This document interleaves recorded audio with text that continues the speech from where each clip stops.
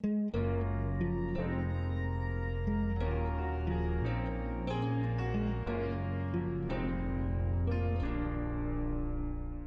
Fatale or Homme Fatale is a mysterious, aesthetically pleasing and seductive individual whose charms ensnare his or her lovers and bonds of irresistible desire, often leading them into compromising situations, danger, or even demise. She is a feminine archetype often depicted in film, literature, and art, French for fatal woman, woman to die for, or deadly woman, who is elusive and enigmatic in nature, but better known for her beauty and charm. A man or woman with this aesthetic is very self-aware, knowing exactly what they want and simply goes after it unapologetically, using every resource at his or her disposal, mental and physical.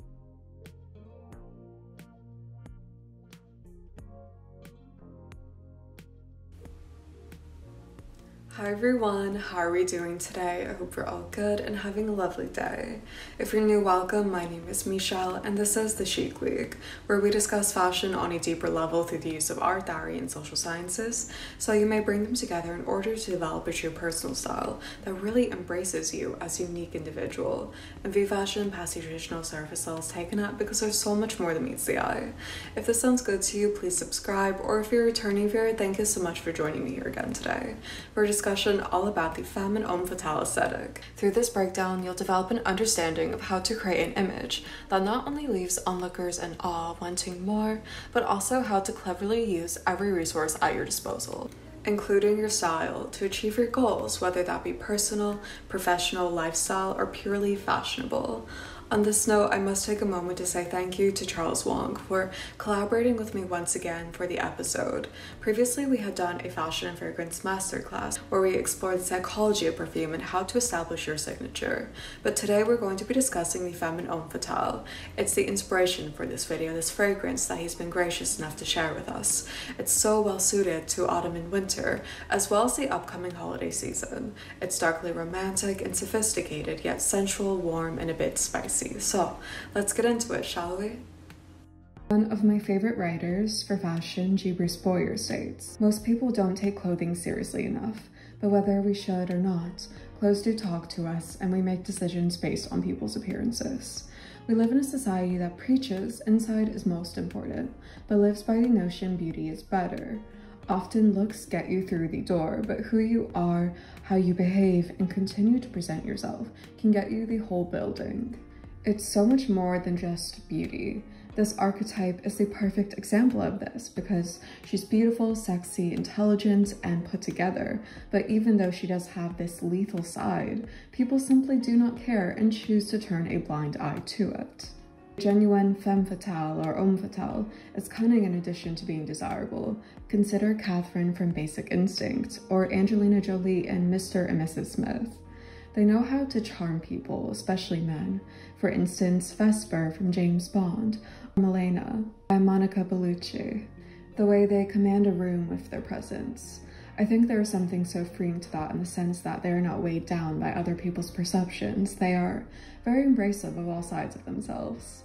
They have their sights set on where they're going and their goals, but to get there, you need to look the part as well. So let's start off with the look, the codes of dress.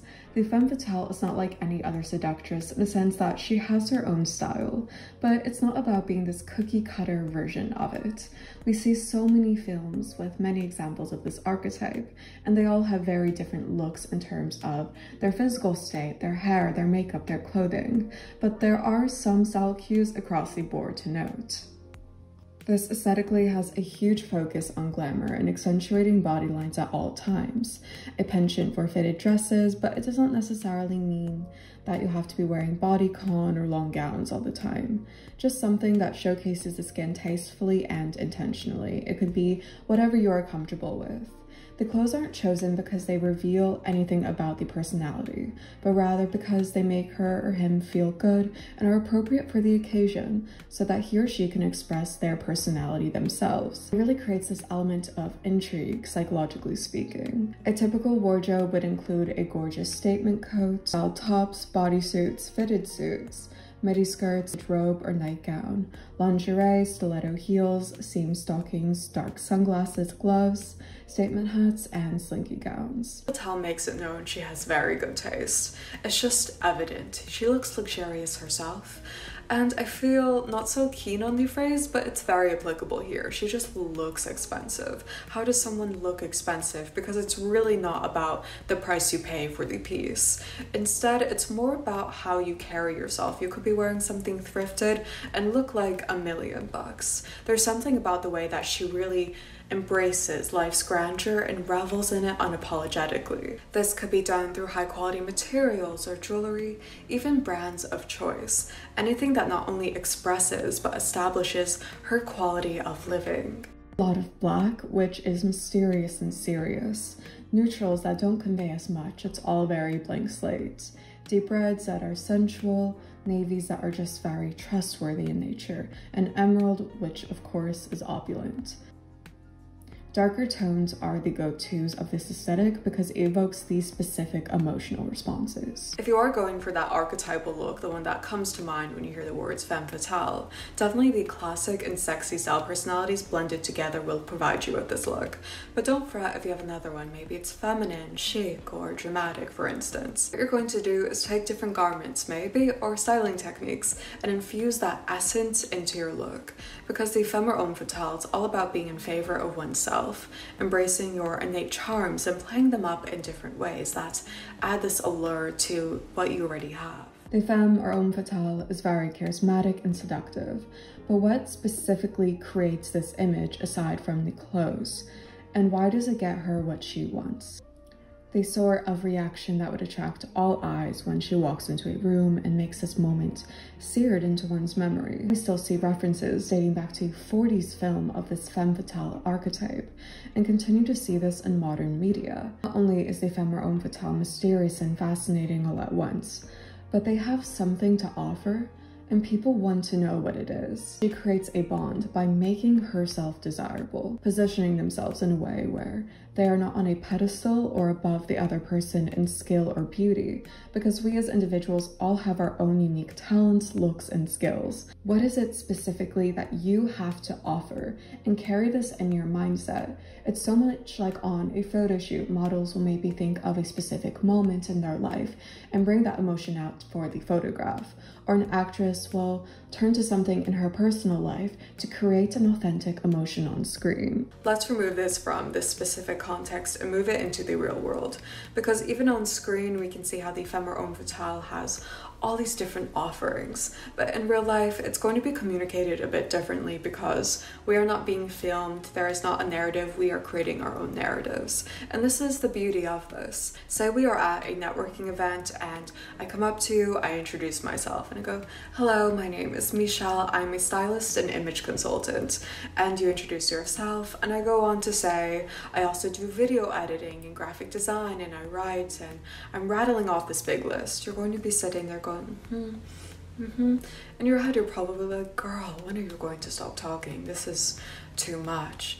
It's a bit gauche, obviously, to brag like this, but also people think of themselves. You don't want to be having this negative impression made. Instead, what you're doing is trying to entice them, to really draw them in and go, oh, I do want to know more. Tell me more about this. Because when you're not putting it all out there, it leaves some mystery there. And it's not about holding everything inside. Instead, you want to change the dynamic and turn it around. So instead, I could approach you and go, I know how important your company image is to you. Do you ever need help with image management or style communication? You're going to go, oh yeah, my company image is very important to me. I'd love to know more about this. Oh, that's your forte? Can you tell me more about this? See how the table is turned there? The presentation is so different, yet the same point gets across. Obviously, networking isn't the sexiest example in the world, but you can really apply this to anything. You can apply this to an insecurity, you can apply this to a talent, you can apply this to a skill. It's something that you can really change the perception of. You aren't putting that into someone else's hands to determine. You can do the same exact thing through your presentation, because fashion is a nonverbal universal language. So really think about what makes you unique and the ways you can showcase this. What is your goal and how can you position yourself to not be striving for it, but rather attracting it? Now let's move on to styling. So once you've defined what you like about the aesthetic, what you would wear, and the pieces of choice, it's time to style it together with this in mind. Styling techniques would be to contrast your colors, whether that be specifically within your outfit or to your complexion to make your features stand out. Playing with your visual weight is also a great way to create more dynamic lines and a silhouette that really highlights your figure in a way that you feel most empowered by. That could be cinching in the waist and bringing out the shoulders to create an hourglass figure if you have wider hips, or dangling earrings that bring out your décolleté. I explained this technique more in a previous video where we talk about looking and feeling good in every outfit. Also, layering is great. We can see in all of those classic movies the way she'll slide off her glove a bit or the way she'll reveal her outfit beneath a coat. It's just that extra touch that adds a grand reveal. Also, mastering your signature beauty routine is a must. To be very extensive, just something that you feel you can do regularly and create this signature look. It could be simple as using hair rollers at night to have curls during the day that add drama to your look. A go-to makeup look that you love to do in the morning. Of course, old glamour would work if that is your thing, but also if you want to do something more modern within this aesthetic, definitely a brown smoky eye or the siren eye makeup trend are great approaches as well. A part of this routine, a signature scent, perfume, or cologne is a must. Fragrance is one of a kind when it comes to styling because of its intangible nature. It has this ability to not merely convey, but also kindle and create profound emotions, very similar to the femme fatale's nature. Just as one's outward appearance may leave an impression on others, so too can the composition of their fragrance, since there is a special connection between the olfactory perception and the limbic system, which is responsible for learning, memory, sexual desire, and emotional control. So the fragrance recommendation would be L'Appartement de Madame de Florian by Charles WONG. The scent, it's very mysterious, it's very rich and divine. It draws you in though, it's not overpowering in the slightest. And I feel it's inspired by a real life femme fatale, I would say. It's the namesake actually. He had the luxury of going to see this apartment that holds so many stories and it evokes this tone. Even the packaging does. I will bring it closer for you to see. So we have that velvet ribbon and it mirrors the codes of dress of the femme fatale. We also have the wax seal that holds a story. It's mysterious and the splash of red can be read as dangerous or sensual. But let's unpack this because as we know, style is derived and forms so much of our identities. As Ralph Lauren once said, I don't design clothes, I design dreams. So let's see how this fragrance embodies the femme fatale and how you can as well. This grand abode is suspended in an eternal moment. It's a veritable treasure trove brimming with these priceless masterpieces that really make up her life story and, by extension, style. She was a French actress, socialite, and courtesan in the late 19th century in Paris. Liaisons were with numerous influential individuals, including presidents, ministers, and esteemed artists. She was like this very real-life femme fatale. However, her most notable recognition stems from her abandoned World War II Paris apartment, which was uncovered almost 100 years subsequent her existence. You can almost feel the stories of the walls. It's gorgeous and Parisian, yet dust-ridden, with these books, paintings, and more that would say so much if they could speak. And we can see even from these photographs how this fragrance functions within this aesthetic. There's something very compelling that draws you in, yet it's very untouchable. It embodies the power of not just the body and beauty, but also the mind and intellect. It's so integral to modern aesthetics and social graces. You can't have one without the other. The notes specifically that convey this luxurious femme fatale aesthetic are at the top, very similar to entering this room: laurel, absinthe, and bergamot. The middle, which is so immersive: saffron, cardamom, black currants, melon, and pepper. And the base is incense, amber, and vetiver. In this specific fragrance, you can look down to the description for more information or have it serve as your inspiration. The next step, once you've established this visually, is to understand how to produce that aura through your image and your behaviors. Confidence is a huge part of this, and your confidence will increase in tandem with one's self-assurance. When we believe in our own skill sets and values as people, we exude confidence, which in turn creates a greater aesthetic. A lot of people will shy away from this sort of look, even though they're personally very drawn to it, because they don't have the confidence to feel like they deserve it, but you do. And the more that you work on that relationship to yourself, the easier it'll be to put who you really feel you are inside outwardly. With knowing oneself, recognizing your strengths and weaknesses. When we have this kind of confidence in ourselves, we don't care about what other people think about our abilities or judgment. Those who base their feelings of value on the approval of others and sense of vulnerability to the damaging effects of constructive criticism or peer criticism itself. Genuinely assured people, on the other hand, tend to not seek approval from others. The femme fatale has this to her. She's very standalone, very independent.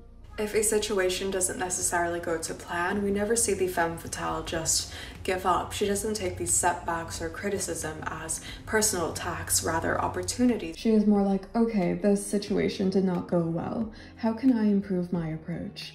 I wasn't strong enough to execute this well. I need to train harder. It's not just about having a nice body, face, or clothes. It's really in the mind. The woman or man that you meet one day isn't necessarily the same the next. She's always evolving, always moving forward. There's something very high-paced about her, yet her actions are very slow. They're controlled. They're very present, even though her mind is just 5 steps ahead.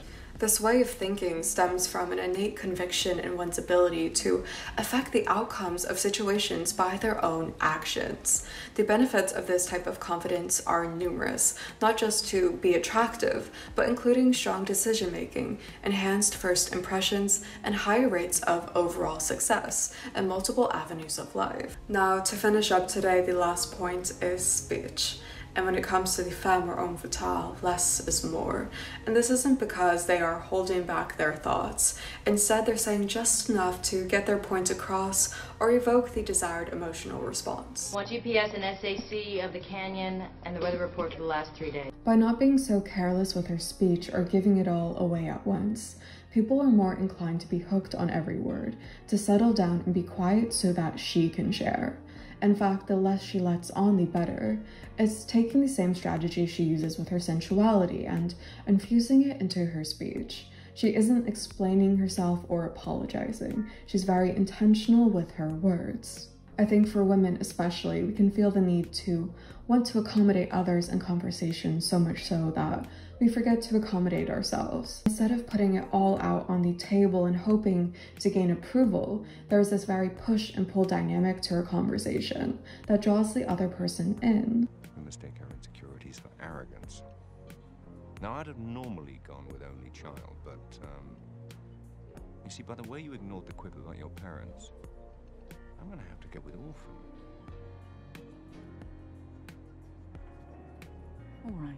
There's no hesitation when they speak. They have a very specific way of articulating their thoughts and by extension not putting their emotions out in front. He or she knows when to distance themselves, but also when to pull someone in or dive in head first. There's this ease about it too. It's very slow but not self-conscious in the slightest. There's a sharp wit to it as well. The femme or homme fatale is a strong conversationalist. So the final thought that I do want to leave with you today is that when you are admiring these archetypes, don't think about becoming it. Instead, really investigate what makes you drawn to it. Go, why do I like this character? Why do I admire this about her or him?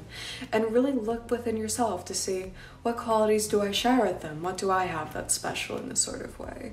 Because it's not about playing this role of the femme or homme fatale. Instead, what you're doing, developing a sort of self-acceptance and assurance, as well as aesthetics that bring this archetype out of you naturally. So I hope you enjoyed this video. If you did, please subscribe, like, turn on notifications, and comment. Thank you so much for watching.